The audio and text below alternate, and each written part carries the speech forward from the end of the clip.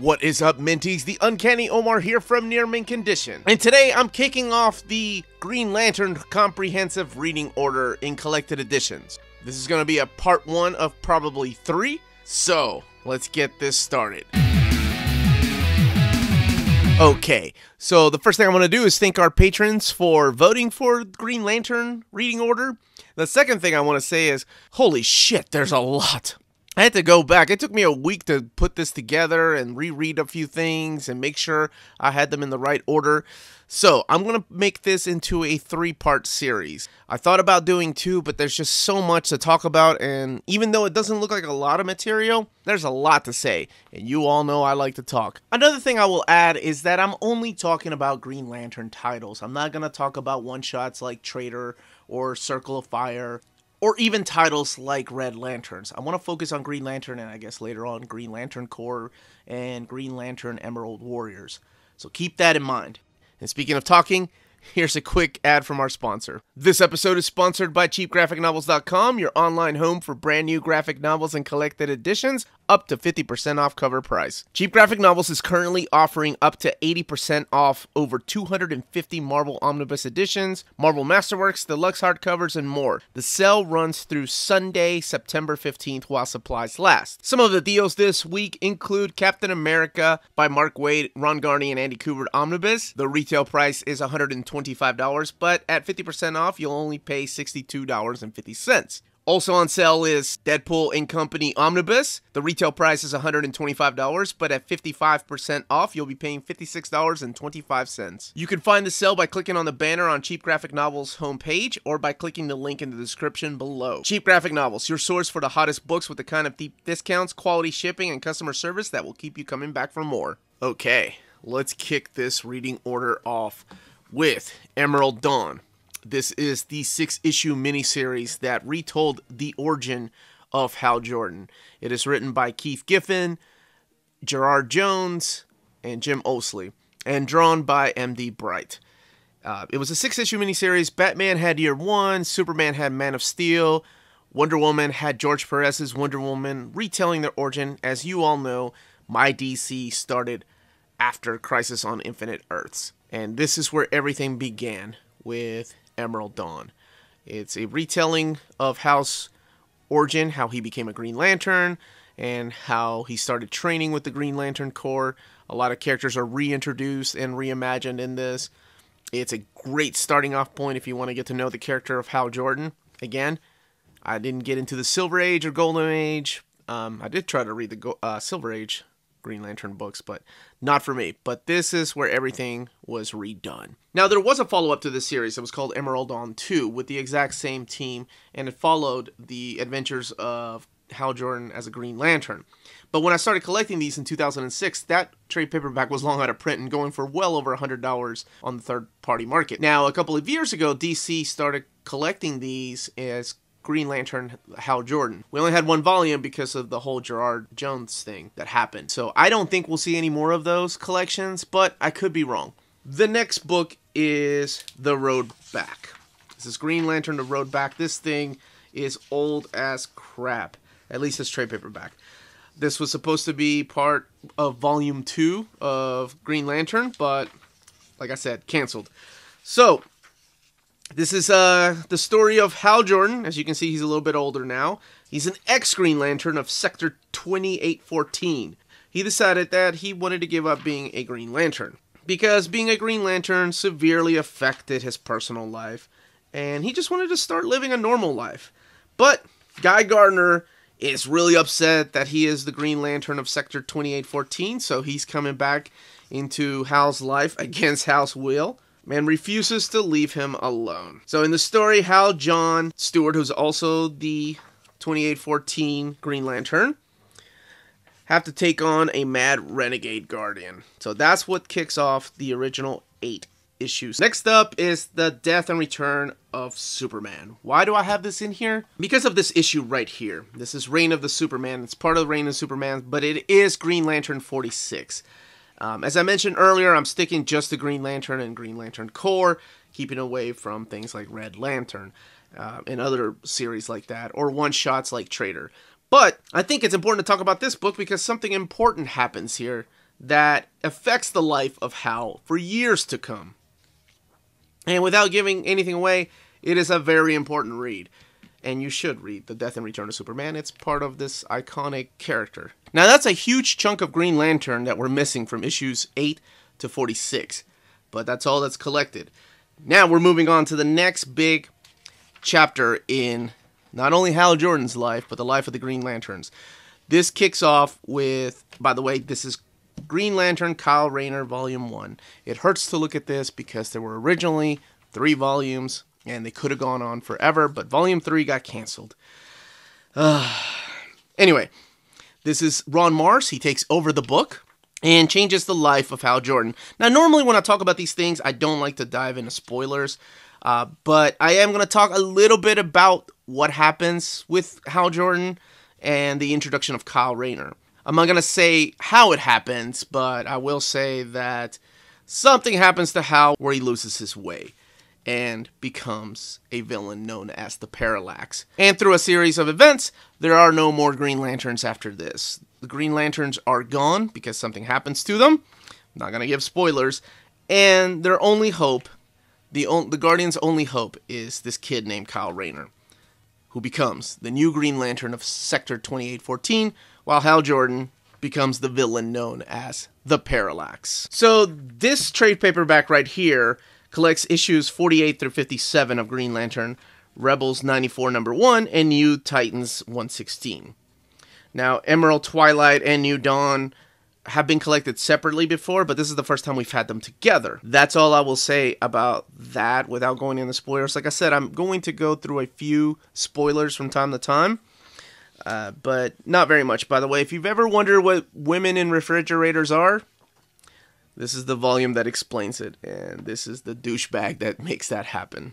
Moving on to Green Lantern Kyle Rayner Volume 2, collecting issues of Green Lantern 58 through 65. New Titans 124 to 125, Dark Star 34, and Guy Gardner Warrior 27 through 28. Oh yeah, and Damage number 16 is also part of that crossover. And this is where Kyle has to face the Parallax. So it's Kyle versus Hal Jordan. And that return is freaking awesome. It really felt so weird to see Hal Jordan as a villain, but I get it. I know what they were going for. I will say that this is the book, this is the run by Ron Marz and Darryl Banks that made me a Green Lantern fan. Like, Kyle Rayner is my Green Lantern. Because I really didn't get into Green Lantern until, that crossover with The Death and Return of Superman. I wasn't into Hal Jordan. So Kyle's always been my Green Lantern. So I know a lot of people love Hal, and I'm glad that he's back. But I grew up reading The Adventures of Kyle. So these books meant a lot to me. There's that badass picture of my boy Hal Jordan as the Parallax. So this introduces us to a lot of Kyle's supporting characters. It introduces us to his relationship with Donna Troy. But the only thing I will say about this is that the crossover events really bogged down the story. I love everything else about this. And, man, this was a really rough time for Guy Gardner. Like, the guy was a shape-shifting alien during this time. But everything gets fixed later on. Now we have 0 Hour. I wanted to keep it the Green Lantern, but I think this is a really important part of the Green Lantern stories. And this is when, well, I can't get into it. There is an omnibus coming out, but if you ever want to check out what this has to do with the Parallax and Kyle Rayner and the Green Lanterns, I suggest getting the trade paperback or going this route. Next up is Baptism of Fire. This collects issues 59, and then it jumps to 66 and 67, and then 70 through 75. Yeah, these collections back then weren't the greatest. The paper quality was kind of crappy. The binding is horrible. Like, I think it's just glued binding, and these books were known for falling apart. During this time, Kyle is kind of learning to be a Green Lantern because all he was just a kid, and he was an artist. He wasn't really a hero. So I think this run is pretty important because this is where he starts teaming up with a lot of Hal Jordan's old friends. And he kind of starts finding his grounding. And during this time, his relationship with Donna Troy comes to an end. Of course, who breaks up with the hotness that is Donna Troy? Kyle freaking Rayner, that's who. And you may be able to tell this is early Paul Pelletier's artwork. Love that guy's stuff. But Daryl Banks is still drawing this as well. But he is joined by Paul Pelletier by now.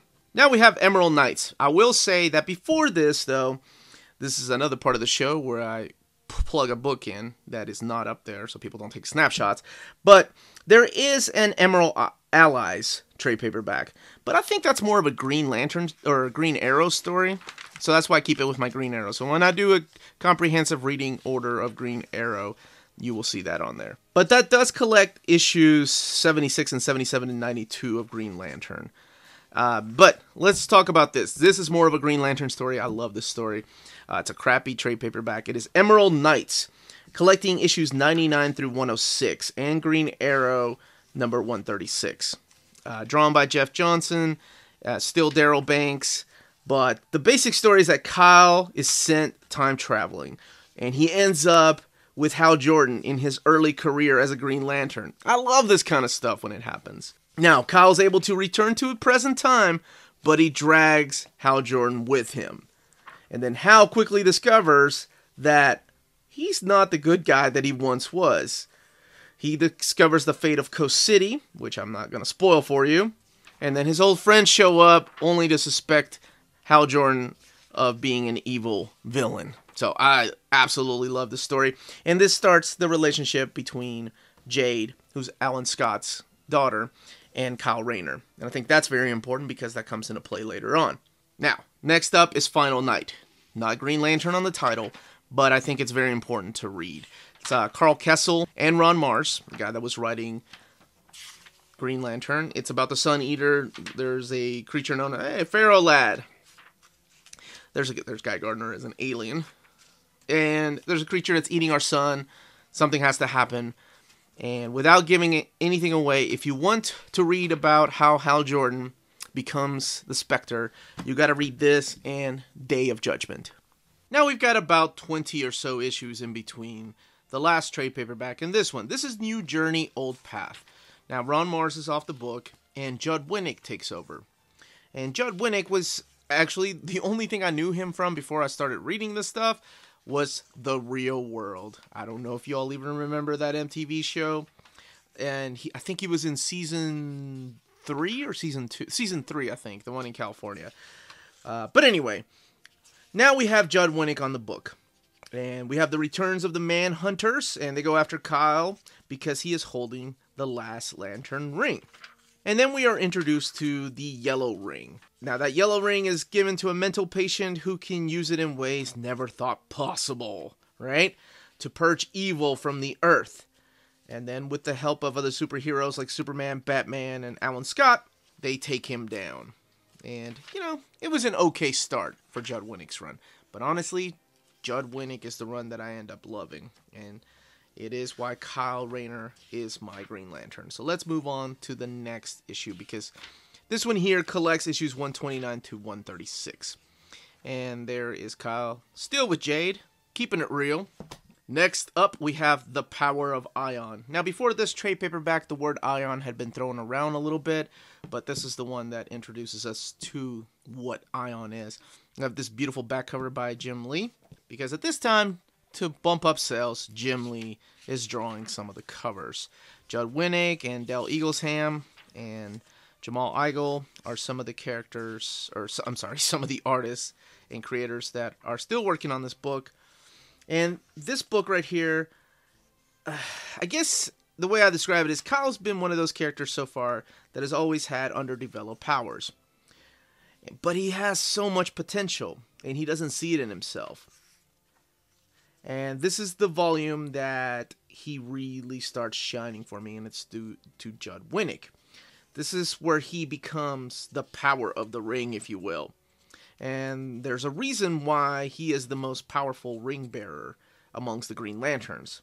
Now, he gets powerful enough, and this isn't much of a spoilers, but I'm going to explain what Ion is during this time. It's pretty much he becomes a being of godlike status, and he doesn't have to recharge his ring anymore, because he's gotten to the point where he's almost become one with the Green Lantern, and he becomes this character known as Ion. This guy right here, who is a complete badass and shows up later on in the Green Lantern comics. Moving on to Brother's Keeper, another Jim Lee cover. And this collects issues 151 through 155, and Green Lantern Secret Files and Origins number 3. So let's look at this. Now, Del Eaglesham is the main artist on the book. Judd Winnick is still writing it. And so, how do I explain? This one is pretty much the entire city is driven insane by a character named Brainwave, who pretty much makes people see things. And this issue actually probably means a lot to Judd Winnick. If you know anything about him, he had written a book before about his friend that was in the real world who ended up dying of AIDS complications back in the early 90s. But there's a story in here that his friend, Kyle's friend, gets nearly beaten to death because people find out that he's gay.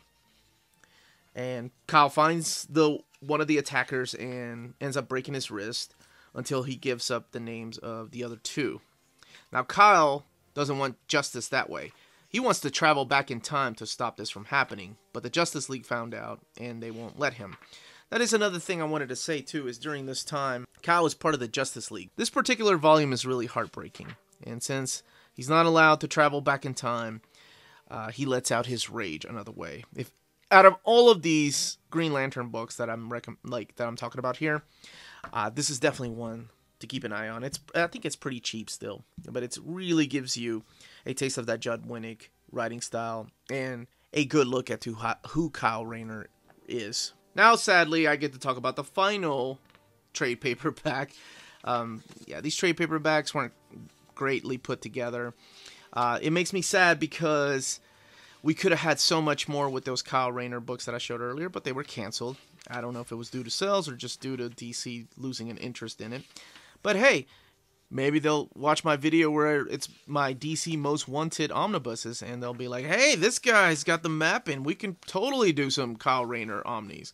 It'll only take us about 4 or 5 at most. Wishful thinking on my part. So, we have Passing the Torch, and that's this book right here.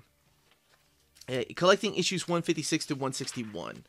So, after all the things that have happened to Kyle in his life, he decides to leave Earth for a while and goes back up into space with Jade, who is still his girlfriend at the time. Awesome. And again, like I said, Alan Scott's daughter. And this leaves John Stewart to be the Green Lantern of Sectors 2814, or at least the protector of Earth. And it's pretty much the story of how Kyle and Jade have to go save one of the Guardians, and how John Stewart is adjusting to life on Earth as the sole Green Lantern. Sadly, there was nothing else collected past this because this run of Kyle Rayner as Green Lantern ends in issue 181. And after that, now this omnibus right here makes it so easy to collect the Jeff Johns stories, but so hard to read the stories because, well, I'll explain. There's a nice little sketch by Ethan Van Sciver, who to me is my definitive Green Lantern artist. Despite of how him and I differ in views on life, I don't care. The dude is still a badass artist. So, the next thing to read is Green Lantern Rebirth, right? It is the return of Hal Jordan. For years, he's been the Spectre, which is the spirit of vengeance in the DC universe, and he comes back as a Green Lantern. He's back alive and is the Green Lantern again, without gray hair, because he no longer possesses fear. So, awesome, he's back. Great. Now, this omnibus collects this. As a matter of fact, okay, let's talk about this. Let's talk about what this omnibus collects. It collects Green Lantern Rebirth 1 through 6, not to be confused with the Rebirth title that we'll talk about later. Those are the Rebirth years. That is known as the DC Rebirth event. This is actual Green Lantern Rebirth. Then Green Lantern Corps Recharge 1 through 5, Green Lantern 1 through 25, the ongoing series, Green Lantern Corps 14 through 18, Green Lantern Sinestro Corps Special, Green Lantern Secret Files 2005 number 1, Tales of the Sinestro Corps Superman Prime, and Green Lantern Sinestro Corps Secret Files 1. But what we are going to be talking about is a portion of this omnibus, because I don't want to jump too far into Sinestro Corps. We'll talk about the Sinestro Corps in part 2 of this. So, what I suggest is reading Rebirth of Green Lantern, then reading issues 1 through 9, which are the No Fear and the Revenge of the Green Lanterns. The beginning of the Revenge of the Green Lanterns storyline. So, yes, it is the return of Hal Jordan. He's back as the Green Lantern of Sector 2814, and he is reuniting with his family and old friends. Then move on to Green Lantern Corps Recharge 1 through 5, also collected in this omnibus. Not only is Hal Jordan back as a Green Lantern, but he has recharged the Green Lantern Corps. So there's a huge lot of Green Lanterns out there now, a lot of rings selecting different people. So the reason I'm giving you the titles of the trade paperbacks is so you can read them like that, or you can read them through this omnibus, like I said. So far, read Rebirth, the 6-issue miniseries, collected in this or in trade paperback, and then read Green Lantern Ongoing 1 through 9. Then read Green Lantern Corps Recharge, which is collected in here, or you can read it in trade paperback like this. After Recharge, pick this up. This is Green Lantern Corps To Be a Lantern, not collected in here, sadly. So this collects issues 1 through 6 of the ongoing series. Dave Gibbons is still writing it, and he manages to make each of his cast members distinct, because there's a lot of Green Lantern Corps that were introduced in the Recharge miniseries. The stories literally revolve around the idea of what it costs to be a Green Lantern. So we are introduced to new characters like Dr. Natu, and there's a murder mystery that happens within the first few pages. Actually, the last half of the book focuses on Guy Gardner, and actually this story is really entertaining in the back here. So now that you've read issues 1 through 9 of Green Lantern and Green Lantern Corps all the way to Be a Lantern, the next book to read is Infinite Crisis. I think I talk about this book every single time, but the Green Lantern play a huge part. And 1 year later is about to happen. So I think it's very important to read this, especially the Rann-Thanagar War.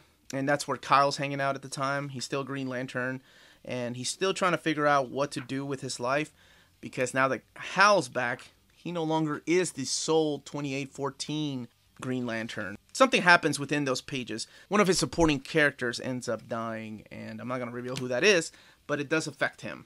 Then we have 1 year later. And when I said the thing that happened to one of his supporting characters affected him, it does. Because Kyle Rayner is back to being Ion again. And this is Ion the Torchbearer. It's the first 6 issues of the Maxi series.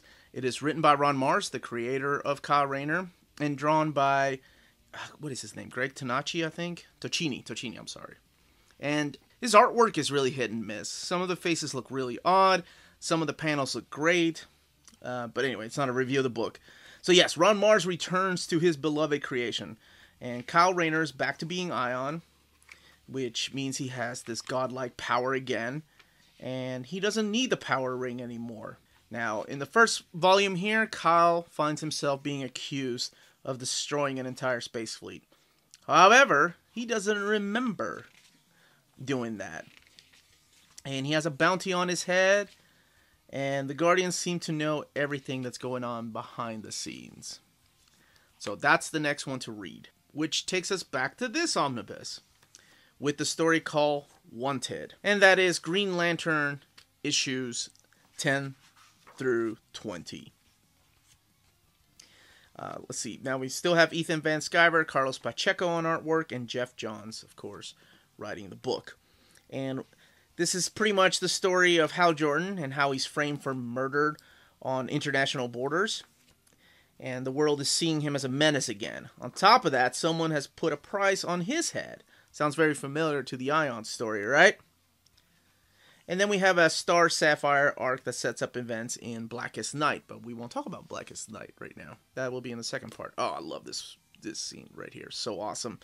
Then we have Ivan Reyes on artwork, and return of the cyborg Superman, who was a big menace during the issue 46 that I talked about. That was very important to read, and that's why. We have Superboy Prime, who was a big key player in Infinite Crisis, and that's why I wanted you to read that. See, it all comes together, and it all helps that most of that stuff was written by Jeff Johns. I'm not going to tell you who this character is, but he's very important to Hal's past. So anyway, on top of the Star Sapphire story, we also have behind the scenes here characters being summoned to join the Sinestro Corps. And what is the Sinestro Corps? You'll have to watch part 2 for that, but I'm sure Wikipedia can help you, or other YouTube videos. And I'm sure by now most of you all know what the Sinestro Corps is. But I won't give spoilers away still. So once you get done with issues 10 through 20 of Green Lantern, the Wanted issues, we are done with this omnibus for now. Don't worry, this will play a key in part 2 as well. Which takes us to volume 2 of Ion Guardian of the Universe, The Dying Flame, collecting the last 6 issues of Ion. And so issues 7 through 12. Now this has to be read after reading Wanted, or I suggest reading it that way. And this pretty much finds Kyle further acclimating himself with his new found abilities again, being the power of Ion.